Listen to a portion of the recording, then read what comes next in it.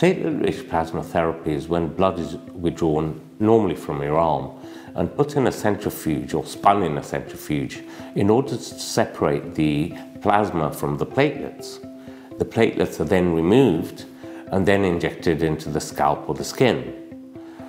The platelets themselves have got lots of growth factors which promote the growth of collagen, new blood vessels, and the repair of nerves.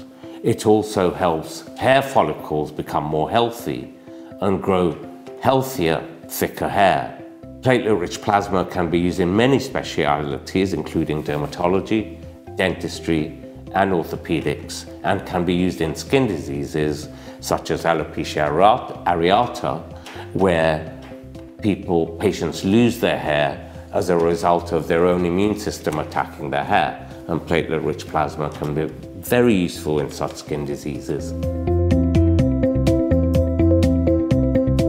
Platelet-rich plasma is required in order to make the skin look more beautiful or younger, or the hair look a lot thicker and healthier. We also use platelet-rich plasma in certain skin diseases such as alopecia areata, which is a condition where one loses one's hair on the scalp and face and sometimes body. We also use it in burns and also in leg ulcers, and other specialities such as dentistry and orthopedics use it as well. The ideal candidate for platelet-rich plasma is someone who does not want anything too invasive. Platelet-rich plasma therapy makes your own body create the collagen, so you can't create too much collagen and overcompensate. For instance, like a filler can make your lips look outsized.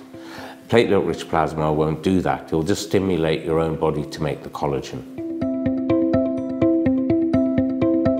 The main conditions we use platelet-rich plasma is for rejuvenation of the skin, making it look younger, reducing wrinkles, reducing fine lines. We also use it on the scalp to make the hair look healthier and thicker. We can also use it in certain medical conditions such as alopecia areata, where patients can use their scalp, facial and body hair. We can also use it in leg ulcers, burns, and in a condition called melasma. Melasma is a condition where you get increased pigmentation on the forehead, cheeks, and chin, and platelet-rich plasma can be one of the many ways that can help treat this condition. The main potential risk factors are very uncommon, but like all treatments, there is some risk. The main risk would be the transfer of infection, but the system itself is closed and is never in touch with the air. The blood is taken in a sterile fashion and transferred in the centrifuge in a sterile fashion.